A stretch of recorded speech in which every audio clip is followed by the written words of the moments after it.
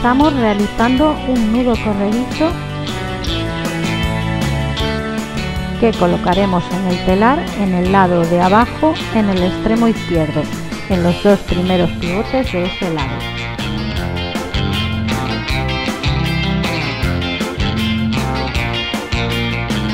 Una vez colocado el nudo corredizo, comenzamos a tejer el fular. Lo vamos a hacer realizando aumentos siempre hacia el mismo lado, hacia la derecha, y utilizando el punto saliente, que consiste en combinar un punto tejido en doble clavo, un punto tejido en clavo simple. Comenzamos, como vemos, tejiendo en doble clavo, por lo tanto pasamos también en el lado de arriba la hebra por los dos primeros pivotes, como dibujando una U. Bien, y a continuación volvemos otra vez al inicio. Pasamos de nuevo la hebra por los dos clavos de abajo, de derecha a izquierda, y sacamos el punto de abajo.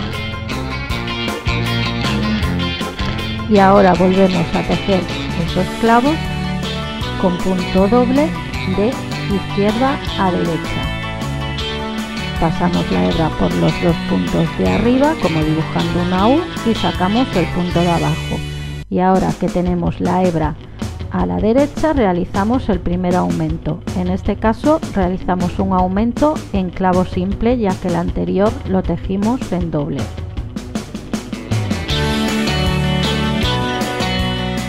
Pasamos la hebra como dibujando una U tanto por el clavo de abajo como por el de arriba, y una vez realizado este aumento volvemos otra vez hacia el lado de la izquierda y tejemos los clavos respetando la forma en la que los tejimos inicialmente. Si es simple, simple; si es doble, doble. Y sacamos los puntos de abajo en ambos lados del telar.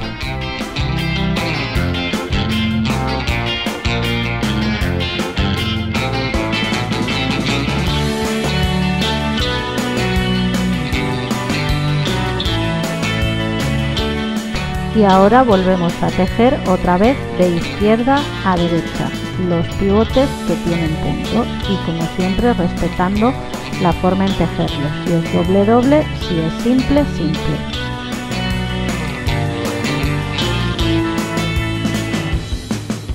Sacamos los puntos de abajo en ambos lados del telar.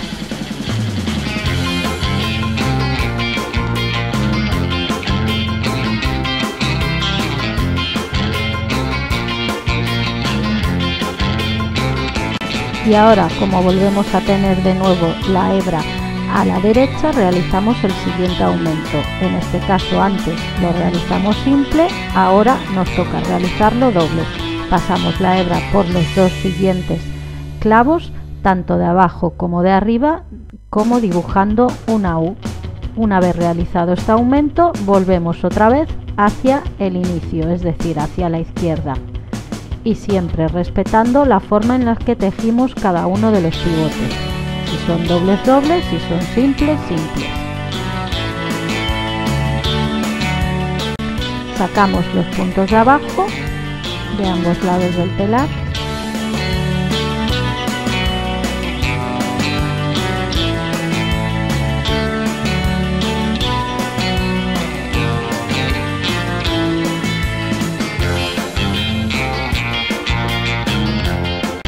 Y volvemos a tejer de nuevo hacia la derecha, y así sucesivamente vamos realizando ampliaciones siempre hacia el mismo lado, en este caso hacia la derecha, y alternando un punto doble con un punto simple hasta que completemos todos los pivotes del telar.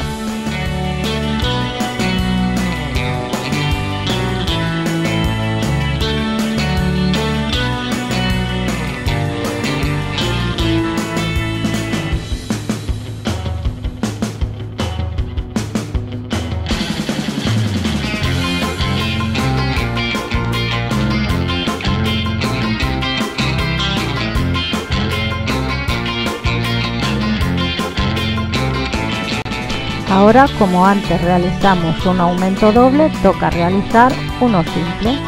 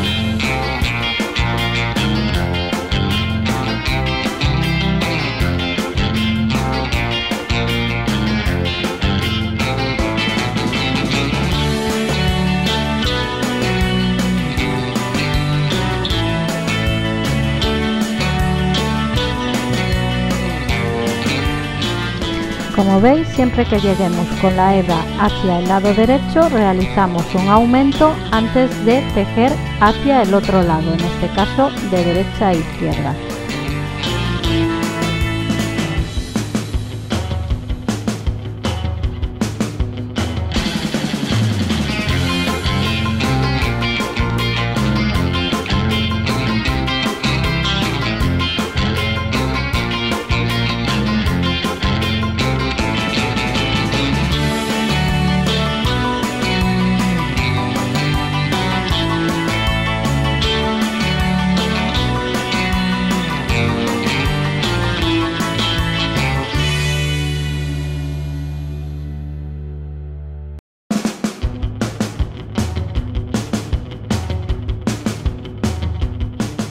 Una vez realizada la última ampliación y que ya tenemos todo el telar con punto, ya tenemos la mitad del fular tejido y ahora solo nos falta tejer la segunda mitad.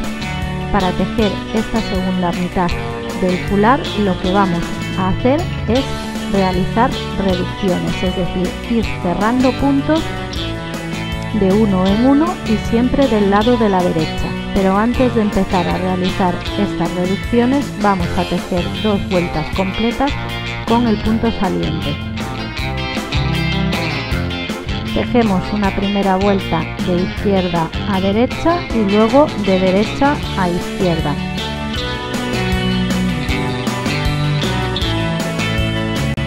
Y como siempre respetaremos la forma en la que están tejidos cada uno de los pivotes en el telar, si están tejidos doble, si están simples.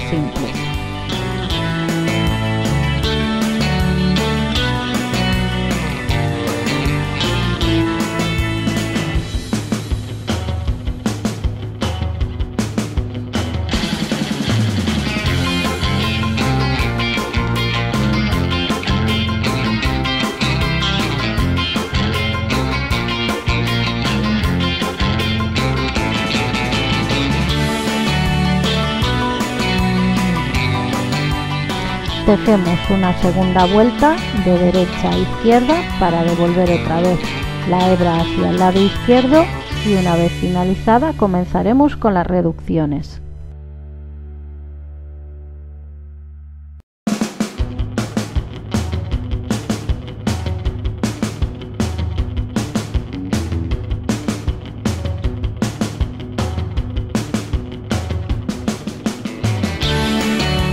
Una vez tejidas estas 2 vueltas completas con punto saliente, la hebra vuelve a estar, como veis, en el lado izquierdo y comenzamos con las reducciones. En este caso realizamos las reducciones siempre del lado derecho y nos toca realizar una reducción en un punto simple. Cogemos el punto que está en el lado de abajo y lo pasamos hacia el pivote de arriba. Ahora sacamos el punto de abajo de ese pivote, quedando de nuevo con un solo punto, el cual vamos a pasar hacia el pivote que está a su izquierda. El pivote al que pasamos el punto, el de la izquierda, forma parte de un punto doble, pero en este caso a la hora de sacar el punto de abajo solo lo sacamos en ese pivote, dejando el de al lado como estaba, de tal manera que ese punto doble se convierte en 2 puntos simples. Una vez realizada la primera reducción, tejemos de nuevo 2 vueltas con punto saliente, la primera de izquierda a derecha, la segunda de derecha a izquierda y solo en aquellos pivotes que aún tienen punto.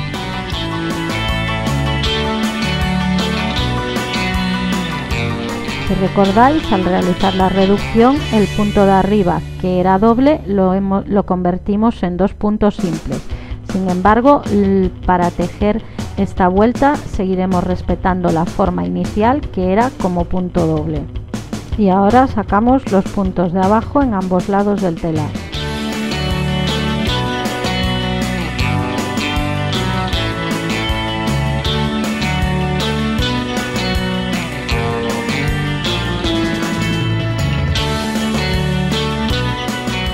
y tejemos una segunda vuelta de derecha a izquierda antes de realizar la siguiente reducción.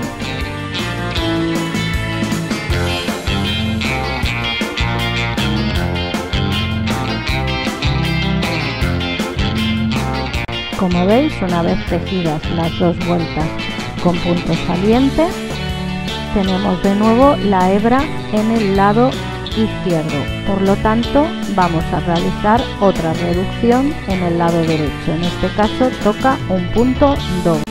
Si recordáis, al realizar la reducción del anterior punto convertimos el punto de arriba doble en dos simples. Lo que vamos a hacer ahora es pasar el punto doble de abajo hacia los dos pivotes de arriba, del lado de arriba, y sacamos el punto de abajo en cada uno de ellos.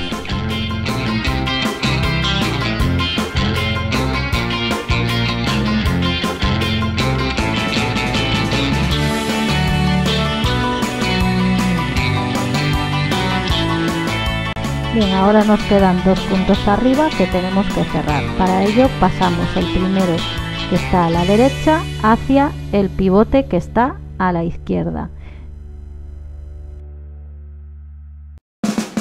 y sacamos el punto de abajo, y ya hemos cerrado el primer punto. Ahora vamos por el segundo, cogemos el punto y lo volvemos a pasar de nuevo hacia el pivote que está a la izquierda y volvemos a sacar de nuevo el punto de abajo en ese pivote, y ya tenemos los dos puntos cerrados. Tenemos dos pivotes sin punto abajo, dos pivotes sin punto arriba. La primera reducción que realizamos fue simple, teníamos solo un clavo sin punto. Ahora es doble, tenemos dos a cada lado. Una vez realizada la reducción, volvemos a tejer otra vez de nuevo dos vueltas con puntos salientes.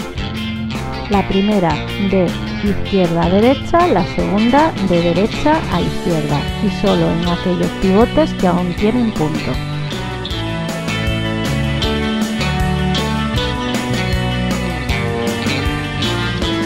Una vez tejidas estas dos vueltas con punto saliente, de nuevo tenemos la hebra en el lado izquierdo y realizamos la siguiente reducción.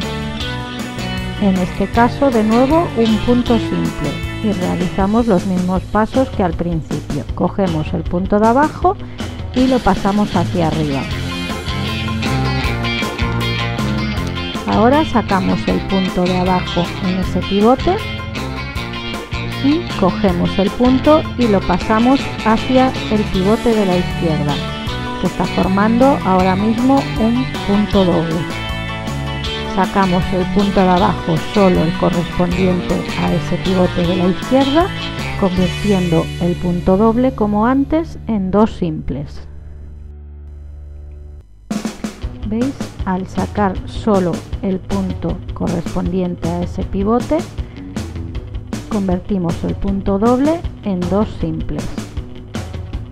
Bien, y una vez realizada la reducción, volvemos de nuevo a tejer las dos vueltas con punto saliente de izquierda a derecha y de derecha a izquierda, y solo en aquellos pivotes que aún tienen punto.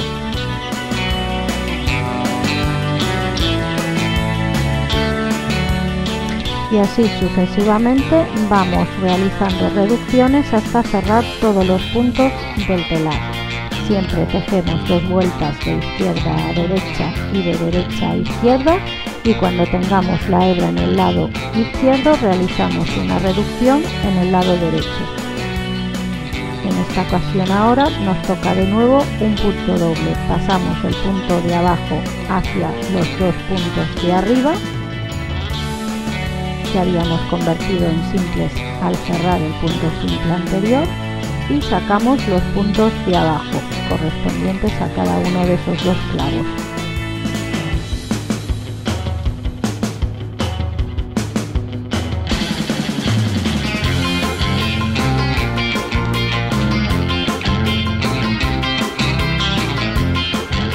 Y ahora cerramos esos dos puntos que hay en cada uno de los dos clavos. Primero pasamos el que está a la derecha hacia el clavo de la izquierda,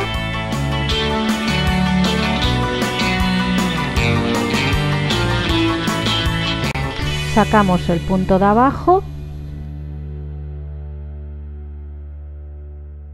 y volvemos a pasar el punto de la derecha hacia el pivote de la izquierda. Sacamos el punto de abajo y ya hemos terminado de realizar la reducción. Ya tenemos 2 clavos sin punto arriba y 2 clavos sin punto abajo. Y vamos realizando reducciones hasta cerrar todos los puntos del telar.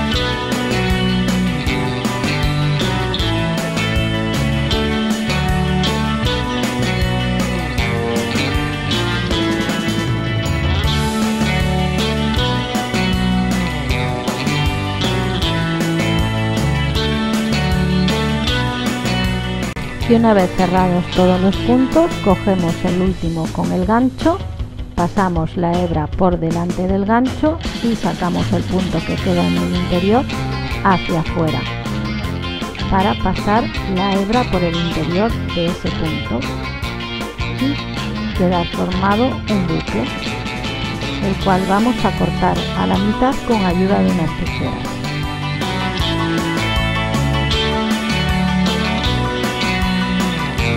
Ahora sacamos la hebra sobrante, apretamos y listo, ya tenemos finalizado el fular. Ahora solo nos falta realizar el remate. Como veis, nos han quedado 2 lados distintos. Un lado, que es en el que realizamos las reducciones, nos ha quedado bien rematado, ya que íbamos cerrando punto por punto correctamente. Y otro lado, que es el que corresponde a los aumentos, que nos ha quedado con los puntos abiertos, como sin rematar.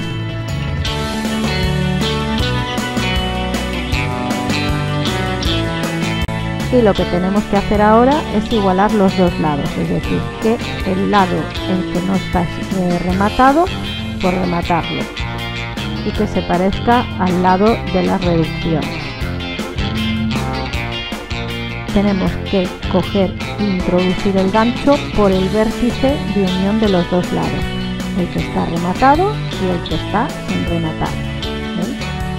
Introducimos el gancho por el punto justo de unión y a continuación cogemos el siguiente punto del borde del lado que está sin rematar y sacamos el punto que está en el interior del gancho hacia afuera.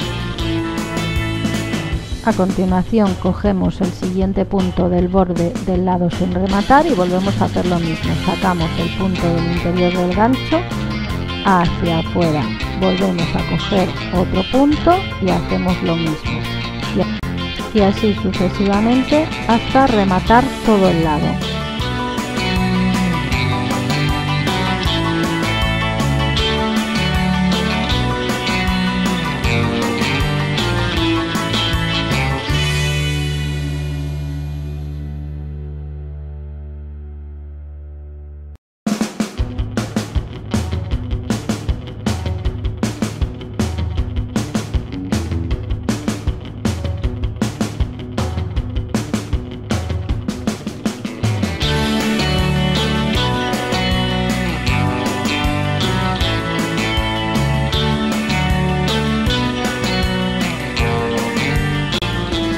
Una vez rematado el último punto, cogemos la hebra correspondiente al nudo corredizo y la pasamos por delante del gancho, sacamos el punto hacia afuera y hacemos un nudo.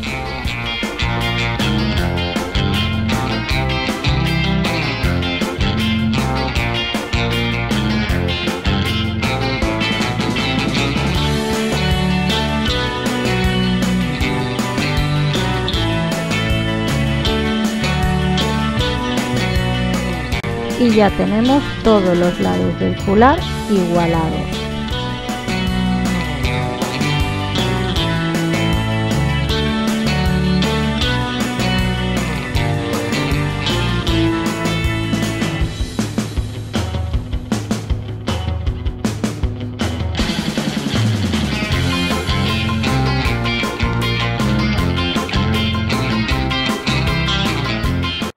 Ahora solo falta ponerle la decoración, es decir, las borlas en los extremos y los pompones.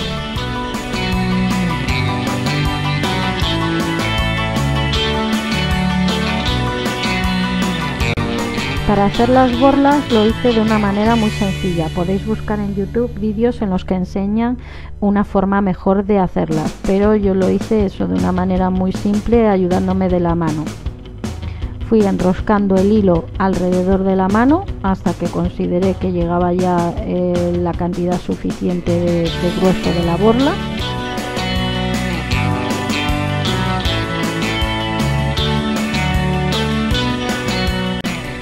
Y en la última vuelta dejé un hilo el doble de largo que me sirva para enroscar la borla y después unirla también al fular. Corto la hebra y a continuación lo que hago es pasar esta hebra más larga por el interior del círculo que formé con el resto de los hilos en la mano y hago un nudo.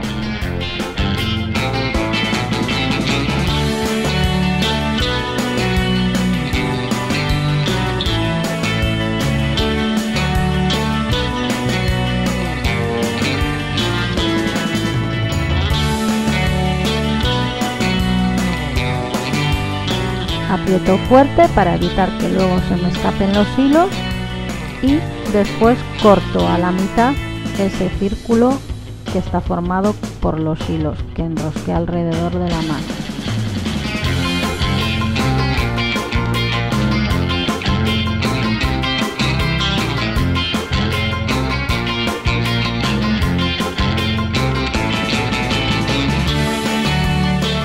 Una vez cortada la mitad del círculo ya nos queda la borla formada y ahora solo falta unirla al fular.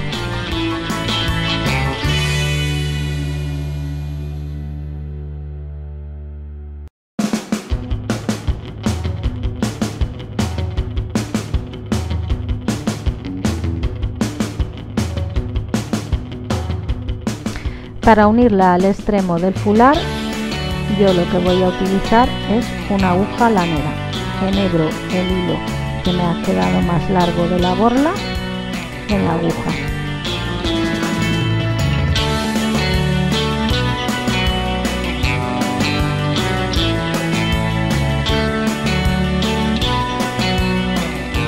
Y ahora paso la aguja por el punto del extremo del fular, donde quiero que vaya la borla. Paso toda la hebra y a continuación paso la aguja por el hilo que rodeaba la borla.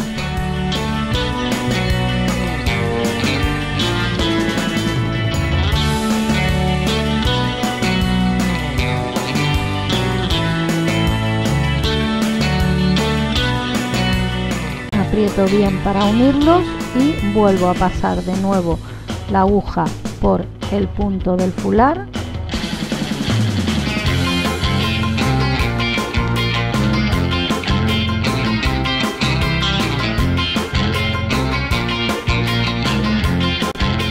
y después por el hilo que rodea la borla.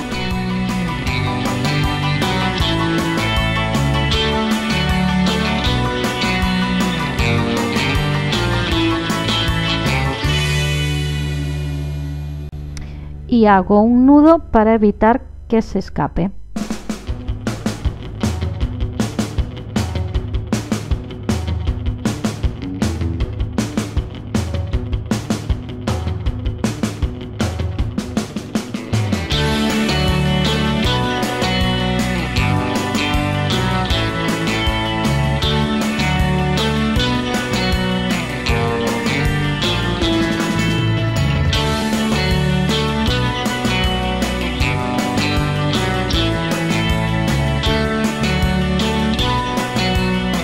Y una vez que está bien sujeto, retiro la aguja de la hebra, peino la hebra hacia abajo con el resto de los flecos y con ayuda de la tijera la corto a la misma altura que el resto para igualarlo.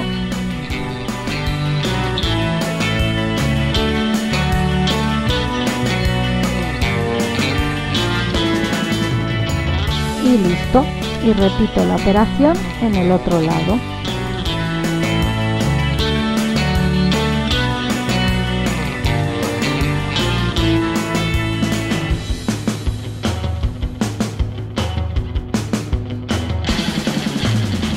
Para colocar la cenefa de los pompones, lo que hice fue ir cosiéndola con aguja e hilo en los bordes del fular. Yo lo coloqué en los bordes que van hacia adelante, en el lado que va rodeando el cuello no le puse ninguna cenefa.